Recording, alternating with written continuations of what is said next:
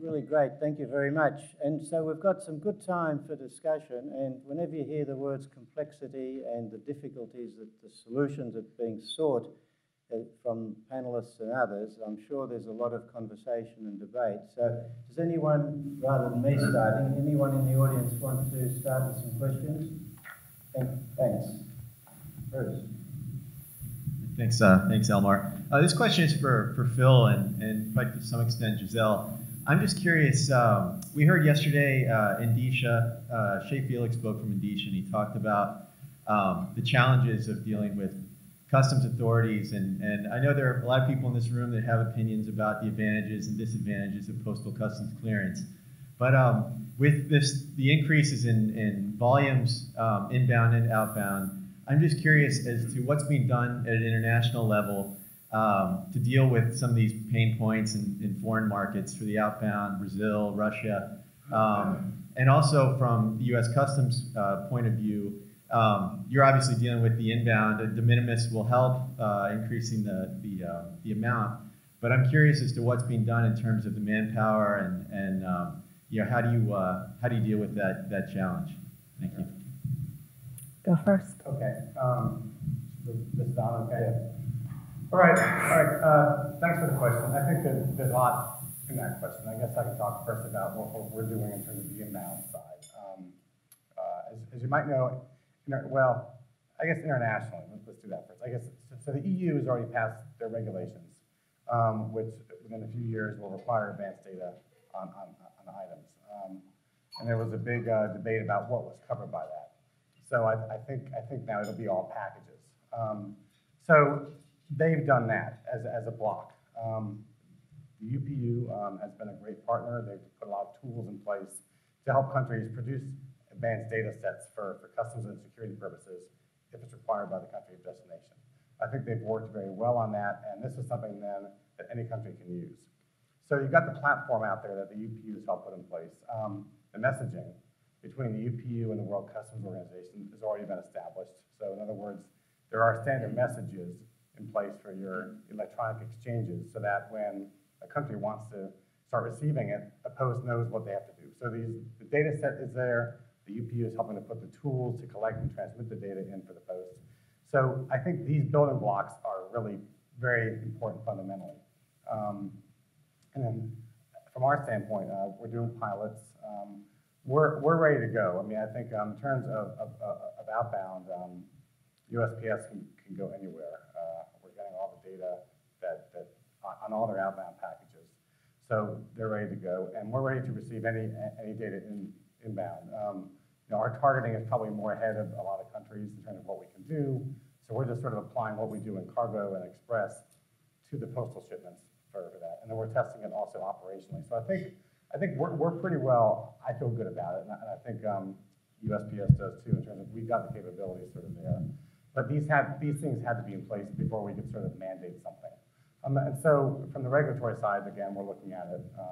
CBP is really in charge of that piece in terms of what's going to be covered. Again, PAEA is sort of part of this in terms of what's competitive and what's not. But I got to say, with e-commerce, small packets are really a big part of the e-commerce world. So we don't want to be bound by UPU sort of classification of items. So I think the advanced data is going to be key to this because, as you said, in terms of the volume and what we're coping with, if we can sort of do more with data, that's going to help everybody, and I think that's going to be really important.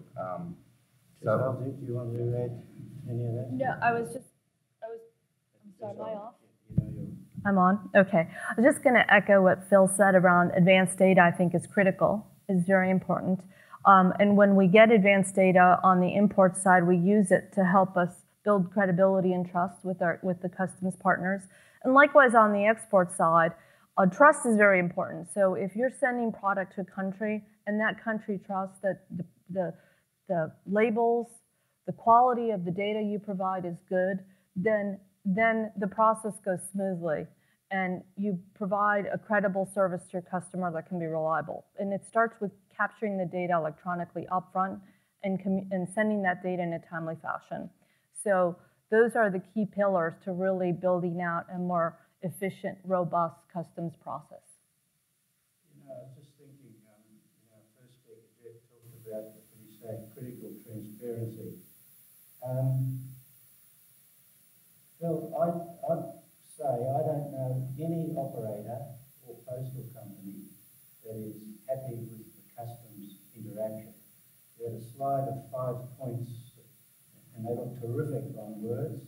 When we come down to practice, the customs officer sitting next door just before the sorting centre, the posts hate it, the carriers hate it, none of it sort of works.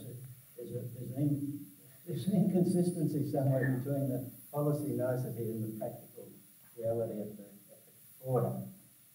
So are you talking about U.S. customs or customs? Customs generally, but not excluding the US I customs. think it's a challenge. I think, honestly, some ports probably work better than others. There are a lot of limited resources out there. The volume of imports. So I think we try to work in cooperation. I think, the experience with some operators might be different than like our employers. People need to speak to that and whatnot. I think we are trying. I think, again, with the trade partnership programs and with things like the automated data, and on the passenger side, you look at global entry, things like that. We're trying to make things easier where there is trust. I think Giselle has a good point about trusting your traveler or trusting your importer. So we try, and I'm sorry about your experiences. If you have something specific, let's talk afterwards. Yeah, I was gonna just say in our experience with customs, we very carefully screen and provide free data on all of our shipments, and we have a 99.9% compliance rate with customs. But from our large shippers, I'll just give an example of China. We reject, they know that we will not take items that have an intellectual property issue or that have a safety issue or that otherwise banned. But we know that a lot of those products that we won't take still end up coming through the other channel. So did you just want to speak to that briefly? No, I think that's a good point about compliance. I think, yeah, we've worked hard to sort of educate consumers on what you can send, what data you need to give us, what form you need to fill out. And often it's not a customs issue. It can be an issue with Fish and Wildlife or someone who doesn't know what's required. This is why people get brokers and people who know what they're doing. So I think there is sort of a give and take. I mean, we try to do it, but people have to do it. I mean, some of the postal forms we've seen have been, a gift to somebody, and well. Anything else from the floor? Yes, just say please.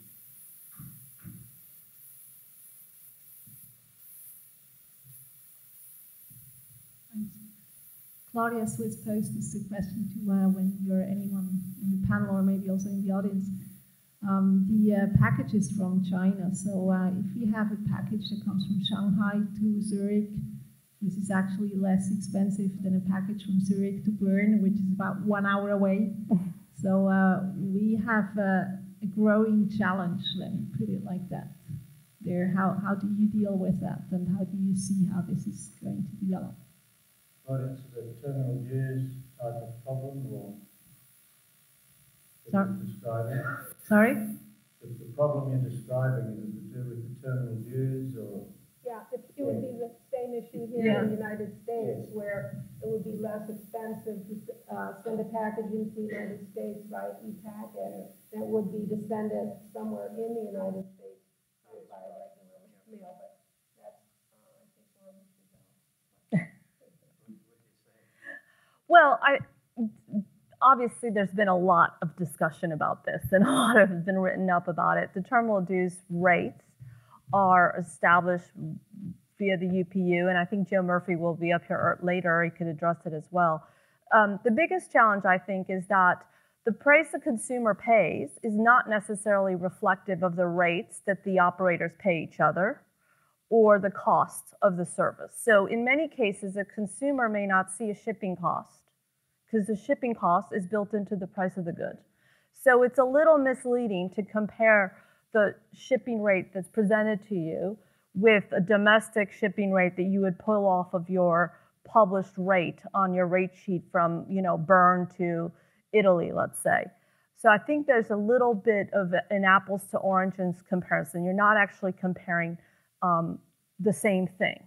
And as we are quite familiar with in this industry, there's a lot of commercial rates that are applied for each other. So when you are talking to businesses, you do negotiate commercial rates. And likewise with the posts, we negotiate bilaterally, we negotiate commercial rates for each other as well. But there is the UPU, standard terminal dues rates, which in many cases govern how we have to pay each other in that environment. Now, what you see as a consumer does not always reflect that rate. It may be less because some of the cost of that shipping is built into the product, and the sellers are just trying to be more competitive and compete with the local domestic markets.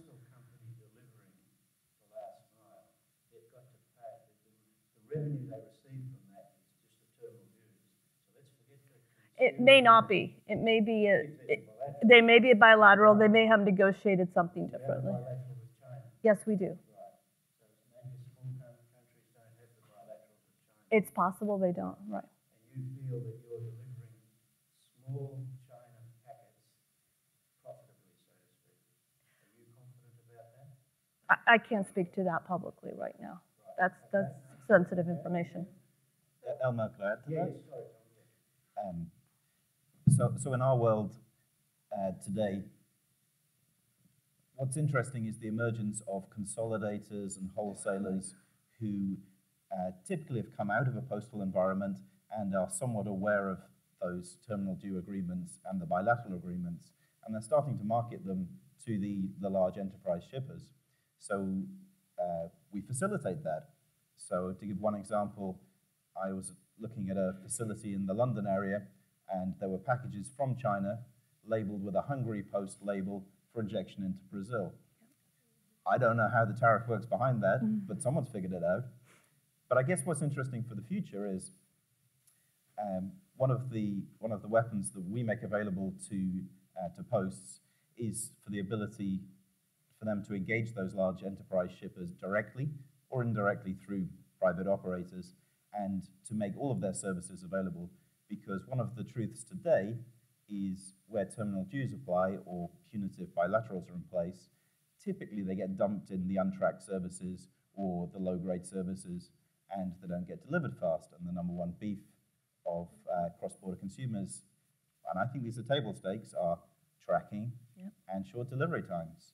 So the weapon is get the best of your services out there in your major origins. So if it's China, take your services to China, either directly or indirectly. Anything else from the audience? Okay, I think, yes, sir. I have a question maybe for Phil. So, Phil, in terms of the World Customs Organization, I guess, are you seeing any movement around improving the de minimis for other countries, such as the U.S. just did? Yeah, it's sort of outside of our lane in the sense that really it's a U.S. trade issue. I mean, we implement it. But it does come up a lot with trade agreements, like with the WTO, more than WCO. But again, we implement it. Anything further from there? So, we're seeing the importance of the topic. We're seeing the policy solutions attempted to be put together. There are people who are taking advantage of the arbitrage situations of terminal dues and other peculiarities. In some countries, the post delivers a fantastic competitive advantage because it's easier to deal with the customs. In other countries, the post and the customs are really at loggerheads, and it's easy to go through a private carrier. So there's still an enormous amount of number of problems to be solved in this area. But I guess we're hearing positive indicators from our panel that the solutions are coming together, and it's being driven because the market is so great and such a fantastic opportunity. So thank you very much. We've got a break now. Is that correct, John? We do. Excuse me. We do have a break, and thank you again for being on time. We are scheduled actually for on your program a half an hour, but we'd really like to do it 15 again because we haven't actually even expanded policy panel following with as many as 7 speakers, and we're covering a lot of issues there. So let's be prepared to please come back again in 15 minutes. So thank you. Thank you very much. So, is it still on tomorrow? Is it lunchtime?